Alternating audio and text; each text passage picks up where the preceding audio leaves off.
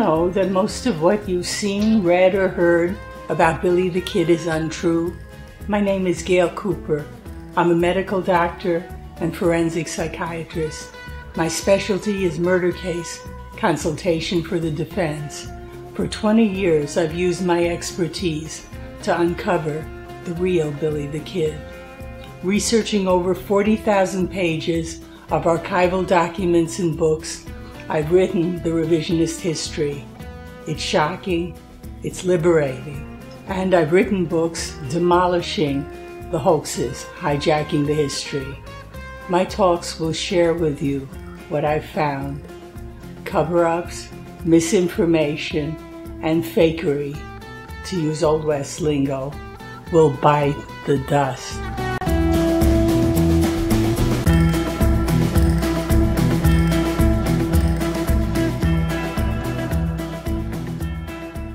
This talk continues my revisionist history of the Lincoln County War as covered in talks 12 to 17. The information is from my book, The Santa Fe Ring versus Billy the Kid, The Making of an American Monster. By the start of 1878, with escalating violence, Thomas Benton Catron, boss of the Santa Fe Ring, had snuffed out territorial anti-ring uprisings in the Santa Fe capital, in Grant and Colfax counties. By 1878, he was assured of cover-ups. His co-boss, Stephen Benton Elkins, was in Washington as territorial delegate. President Rutherford B. Hayes was complicit. By 1878, Catron was poised for takeover of 19,200,000 acre Lincoln County, the largest county in the United States. There he had mercantile and ranching presence, sub-bosses and agents, and loyal troops at Fort Stanton. That just 3 men challenged his monopoly must have seemed trivial. The first, Alexander McSween, had almost become a Presbyterian minister. He'd worked as an attorney for Catron's local bosses at their store called The House in the county's seat of Lincoln. He'd quit in 1876, disgusted by their abuse of government contracts to Fort Stanton and the Mescalero Indian Reservation. They rustled for beef and sold inferior flour and hay. That year, he turned to private law practice in Lincoln. The second man was a young British entrepreneur named John Tunstall. McSween convinced him to settle in Lincoln and make a store and ranches. The third was their ally, cattle king John Chisholm, victim of ring rustling. Catron recognized that elimination of Tunstall would eliminate the other 2 since he provided cash from his wealthy father in London. Catron's favorite attack was malicious prosecution. Assassination was a backup. In position at the house was savage hooligan James Dolan. Its first owner, Lawrence Murphy, was Catron's front. In 1873, Dolan was a clerk at their original sutler store in Fort Stanton, known as L.G. Murphy and Company. Dolan got them kicked out. He tried to kill 9th Cavalry Captain James F. Randlett for exposing their corruption to the Adjutant General. Murphy and Dolan were arrested, but with Catron's apparent intervention, their charges were dropped. Randlett was charged instead. In 1878, after Murphy retired, Dolan took over the house. He made Catron's shady cattle dealer John Riley his partner in J.J. Dolan and Company. In 1875, Rough Riley's attempted murder shooting of Lincoln's anti-ring Hispanic leader Juan Patron had left him a limping cripple. So Catherine's lethal sub-bosses were in place. Ringite enforcers were in place too. Fort Stanton's Major William Brady became Lincoln County's first sheriff. The house's builder, George Pepin, got that office later by a legal proclamation of Ringite Governor S.B. Axtell. The rest were District Attorney William Reinerson and 3rd Judicial District Judge Warren Bristol. In place also was a spy. Saturnina Baca was a Ringite Lincoln resident. Unsavory. In 1855, he'd married a 14-year-old. In the Civil War, he served under Kit Carson, becoming a captain. Later, at Fort Stanton, he participated in the Indian War's genocide of Apaches and Navajos. There he befriended the Sutler Store's Ringites. Discharged in 1867, he settled in Lincoln. He then worked with that store's owners, Emil Fritz and Lawrence Murphy, to monopolize supply of inferior hay to the fort. In 1868, Baca, with Catherine, Murphy, and Brady, got a bill passed forming Lincoln County. Lincoln was the county seat. Brady became its first sheriff. Ringite Governor Robert Byington Mitchell made Baca a probate judge. In 1878, Baca was caught stealing 12,000 pounds of coffee, sugar, and other supplies from the Mescalero Indian Reservation. He was likely colluding with Agent Frederick Godefroy to supply the house. In 1882, he murdered Black Lincoln resident George Washington for eloping with one of his daughters. In 1878, he proved a traitor to his people in the Lincoln County War battle. The Lincoln County solution was not as easy as Catron and his minions thought. John Tunstall was a new type of ring victim. His idealism, sweetness, fairness, and vulnerability of a blind eye made him tenderly beloved. He was a potential martyr in the making. Billy Bonney would be his ranch hand only 4.5 months before his murder, but it was enough to convert him from a dangerous delinquent to a rebel with a cause. By 1877, Tunstall had built, on the northeast side of Lincoln's only street, a single-story building housing his store, bank, and personal apartment. It stood just a 1/4 mile east of the house. He made John Chisholm his bank's president.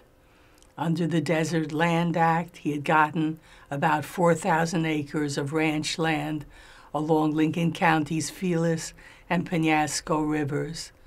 So he controlled miles of grazing land by access to its only water.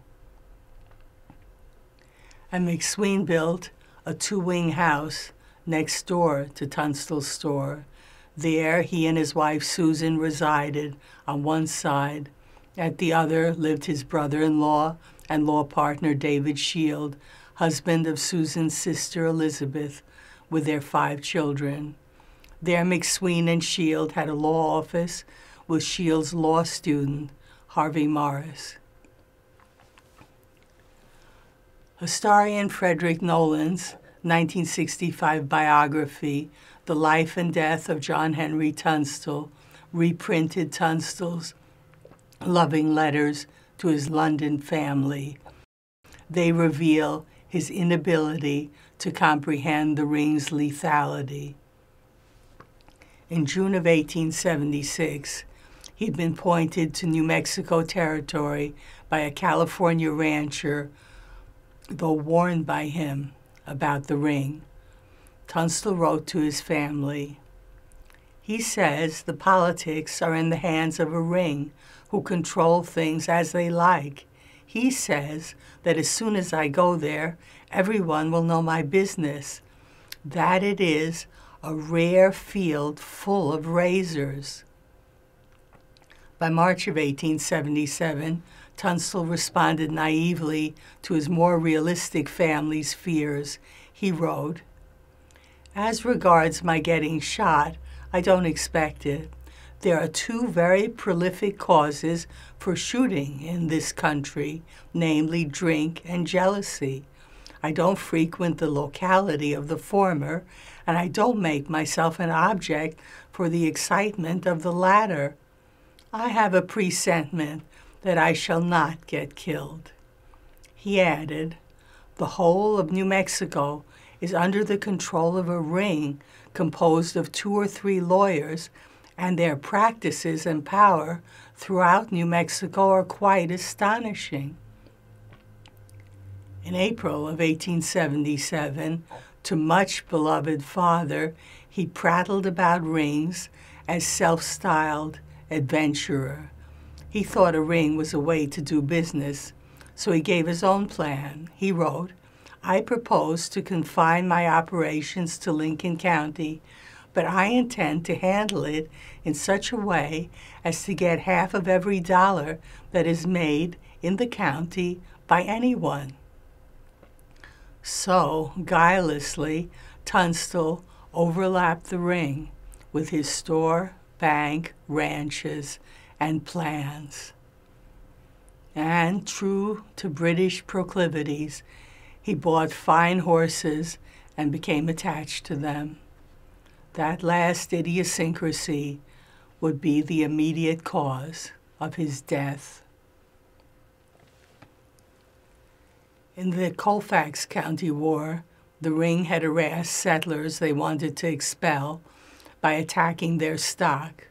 Likewise, in September of 1877, Jesse Evans and his gang were used by the ring to steal Tunstall's horses and mules. But Tunstall, as he wrote to his family, was amused.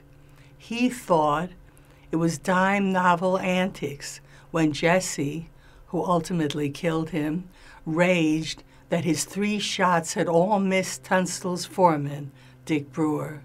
Tunstall merrily reported that the gang threatened to kill him, McSween, and Brewer because they were incited by people, quote, "whose business I have very nearly taken away." That meant the house. By November 7, 1877, Tunstall encountered usual ring-eyed obstruction of justice to Shield members. Jesse Evans and his gang had been arrested, but Sheriff Brady let them escape. Then Brady tried to incite Tunstall to violence to kill him in faked self-defense. Brady accused Tunstall of aiding the jailbreak, then drew his gun. McSween intervened, but Brady gave away the ring plan by blurting out to Tunstall, "You haven't long to run." By late 1877, Catron rolled out malicious prosecution. His diabolically convoluted plot used as its hook Alexander McSween. McSween had been hired to collect a $10,000 life insurance policy of the house's first partner, Emil Fritz. He had died intestate in Germany in 1874.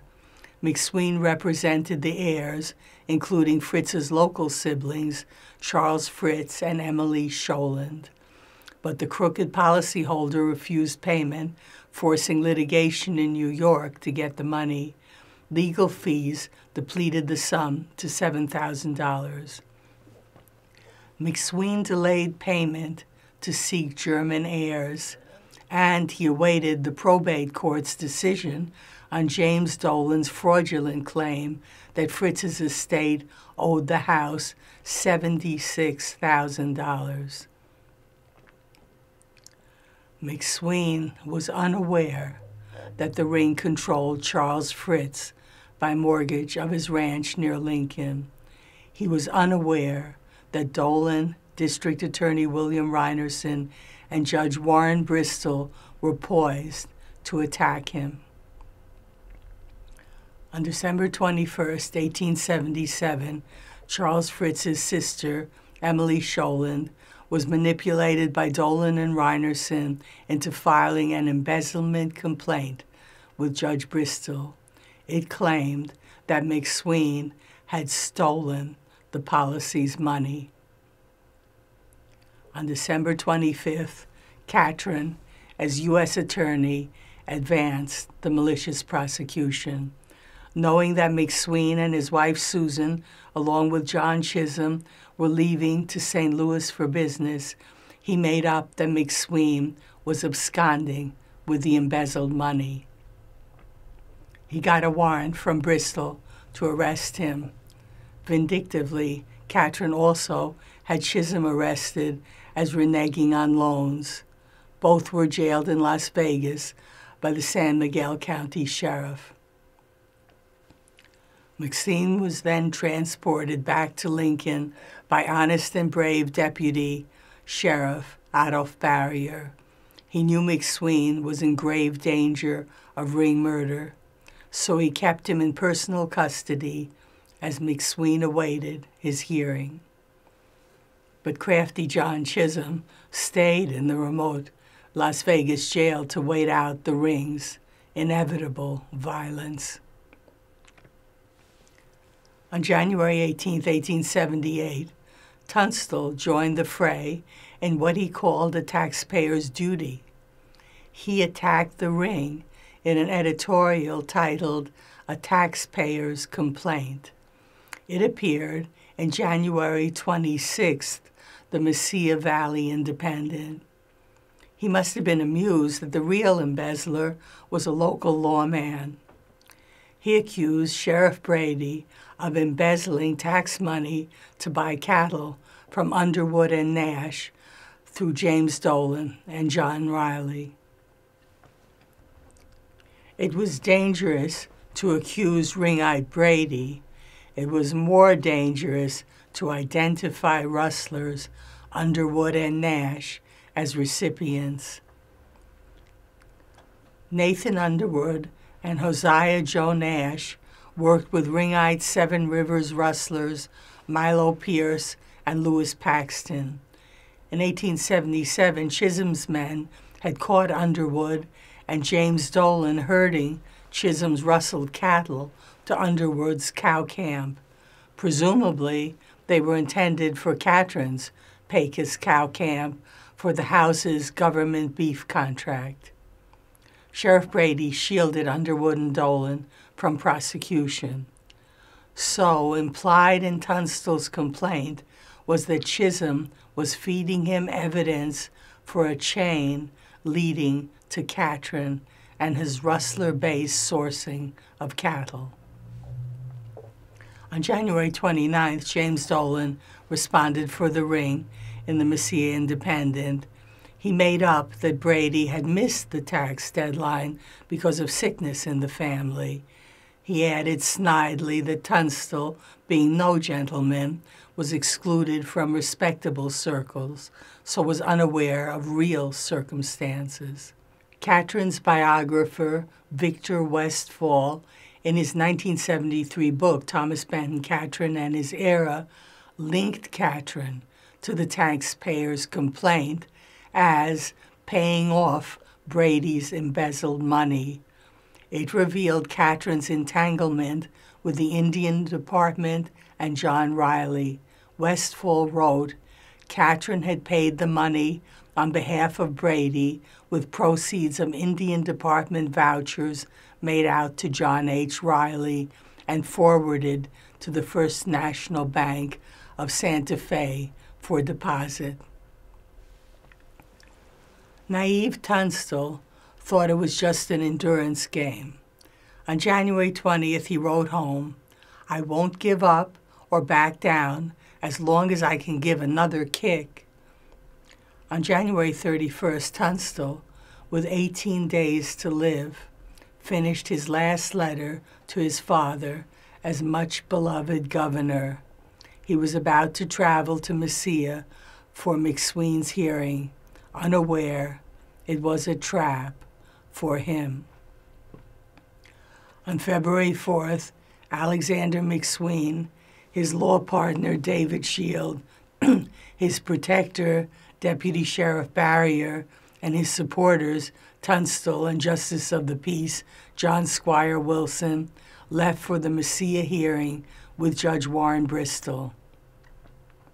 They were unaware of Colfax County's Mary McPherson's 1877 exposés of Bristol as a corrupt and dangerous ring tool who should be removed. Victor Westphal, Catron's biographer, inadvertently revealed that Reinerson and Bristol were frontmen for Catron's malicious prosecution. Westphal also wrote that Catron was responsible for creating the embezzlement judgment issued by Bristol. At the hearing, Bristol set the ring's traps for McSween and Tunstall. To enable Sheriff Brady to take McSween into fatal custody, Bristol set bail of $8,000 with approval only by District Attorney Reinerson, who would refuse all bondsmen. That would leave McSween open to lethal jailing by Sheriff Brady. To ensnare Tunstall, Bristol lied that he was McSween's partner. That made Tunstall also responsible for McSween's death. Bristol ordered property attachment of both men for the faked embezzled sum of $10,000. Brady was to do the attachments. It was a harassment plot to incite their violence to justify Brady's killing them in so-called self-defense. Biographer Westphal revealed Catron was also part of the Bristol-Reinerson bondsman trap. He reported that Catron threatened Jose Montano that if he became surety for McSween's bond, he would prosecute him as U.S. Attorney for cutting timber on public land. On February 8th, Brady began attachments by ransacking McSween's Lincoln house. Next invaded were Tunstall's store, bank, apartment, and ranches. Outrageously, Brady's inventory sum far exceeded Bristol's required $10,000. At the February 11th Tunstall's store inventory, furious Billy Bonney almost did the violence sought by the ring, but he was stopped by fellow Tunstall employee Fred Waite. This torment didn't stop McSween's anti-ring crusade. Knowing his innocence, he assumed he'd prevail in April's grand jury. So on February 11th, 7 days before Tunstall's murder, he exposed James Dolan's, John Riley's, and Mescalero Indian agent Frederick Godfroy's beef and flour frauds to Secretary of the Interior Carl Schurz. He wrote, "I suggest you send a detective here who will ferret this matter. He'll find things as I've stated them." It was time for murder. To be repeated was the ring's 1875 ambush killing of Colfax County War's anti-ring leader, Reverend Franklin Tolby. Used were Catron's Lincoln minions. Sadistic District Attorney William Reinerson featured in the plot. In 1867, he'd murdered Chief Justice John P. Slough, Slough had just exposed Reinerson's ring-rigged 1867 election to the legislature. Catherine's co-boss, attorney S.B. Elkins, had gotten Reinerson off on self-defense. In 1876, ring-eyed Governor S.B. Axtell had made Reinerson a district attorney. Reinerson revealed the plot in a February 14th letter to co-conspirators John Riley and James Dolan. Tunstall had 4 days to live. Alexander McSween later found it, folded in Riley's pocket notebook, accidentally dropped in his house after Riley came on the night of Tunstall's murder to lie that he was not involved. Freakishly 7-foot sadistic Reinerson wrote, "Friends Riley and Dolan, if Mr. Weedman," that was Tunstall employee Robert Wiedemann, "interfered with or resisted the sheriff in discharge of his duty, Brady did right in arresting him, and anyone else who does so must receive the same attention. Brady goes into the store in McSween's place and takes his interest.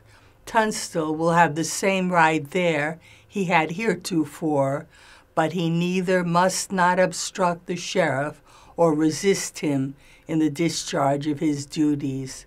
If he tries to make trouble, the sheriff must meet the occasion firmly, underlined, and legally.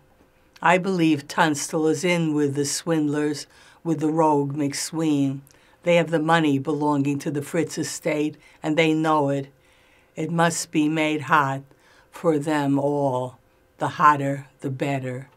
Especially is this necessary now that it has been discovered that there is no hell.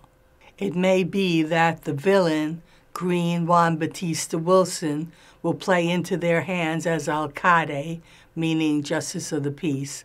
If so, he should be moved around a little. Shake that McSween outfit up till it shells out and squares up, and then shake it out of Lincoln. I will aid to punish the scoundrels all I can. Get the people with you. Control Juan Patron if possible. You know how to do it.